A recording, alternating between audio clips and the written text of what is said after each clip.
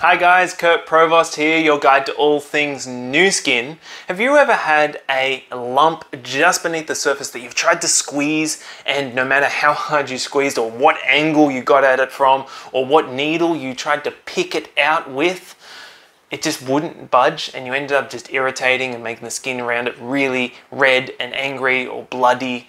I've done that many times. That is actually called a milia, that thing that is stuck beneath the skin. It's often a flake of skin that got trapped or a keratin-filled cyst beneath the skin, and it's very difficult to get it out. So I've had them from time to time. I never really thought much about them until I bumped into a friend who's been with Nu Skin for a very, very long time. And she was telling me about how she had gotten rid of her milia using a product from Nu Skin called the Blemish treatment. It's this tiny little product.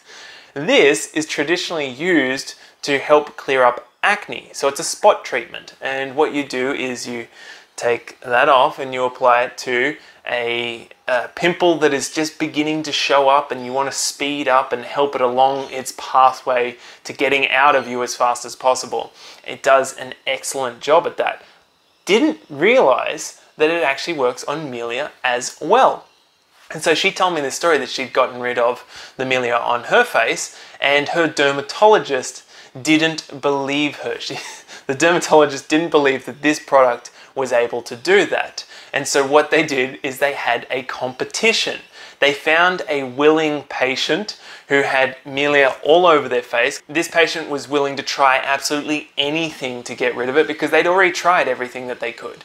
And so what the dermatologist did is, all right, on one side of your face, use only this on the milia, and on the other side of your face, use my treatment. The dermatologist's conventional treatment is they will either make a slight incision and dig it out if it is close to the surface. However, most often milia is not that close to the surface, or if there's a lot of them together, a large cluster, or if it's in delicate skin like underneath the eyes, you can't make an incision. So they would use a retinoid cream that will over time hopefully dissolve it or remove it.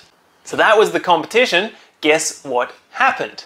After a month of use, the patient came back in to check it out, and they observed that on one side of her face, it was completely clear of milia, and on the other side, it looked basically the same.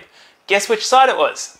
You guessed right. It was the side that she used the blemish treatment on. So what I did after I heard this story is I thought, well, I'll give it a go, because I actually had one right here.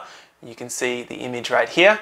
And I used it for 2 weeks. I would put it on very sporadically because my memory's not all that great. I'd do it once to a maximum of 3 times per day. And by the end of 2 weeks, it just popped out. It was amazing, and all clear, all gone. And since then I have had milia in other spots, like around here, spots of congestion for me. Just pop this on, and generally it's around the 2-week mark that it will pop out and disappear without any cuts, any damaging of the skin. This is a fantastic little product to keep around whenever you have a breakout.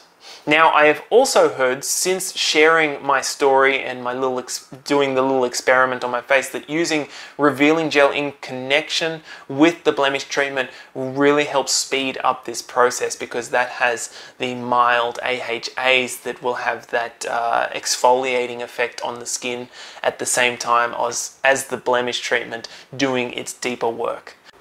What makes the blemish treatment so effective is that it combines acne medicine with traditional herbs like Job's tears, that's been used in Asia for centuries to help reduce redness. There's things like yarrow and chamomile to help reduce irritation and soothe the skin. There's burdock to help clear the complexion. And of course, there is 2% salicylic acid that's really good at getting in there and clearing out the milia. So I've been asked, what sort of skin types can you use this on? And ultimately you can use it on all skin types because it is a spot treatment. Yes, it will dry out the area that you're using. That's the salicylic acid working there. That's what you want to have happen.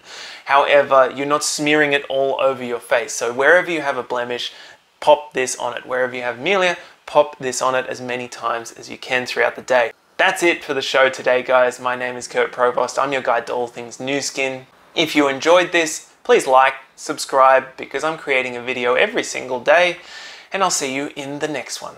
Ciao, guys.